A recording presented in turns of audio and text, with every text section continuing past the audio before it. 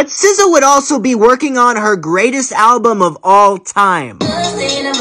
In fact, she said she was making the best album of her life because this album was going to be her last album. And after 6 years of SZA working on the biggest album of her life, she would finally release it. And after 12 years of making music, SZA's now not only the 16th biggest artist in the world, not only has the biggest album in the world, but SZA now has the potential to get her first ever #1 hit. But why am I telling you this? Because even though SZA's now one of the biggest artists in the world, she's been working for the last 12 years to get where she is today. Just follow your passion, ignore everyone. And after all this time, finally started to believe in herself. Just believe in yourself, because I didn't even believe in myself, and things like this happen to me, so it could happen to anybody. God bless everyone.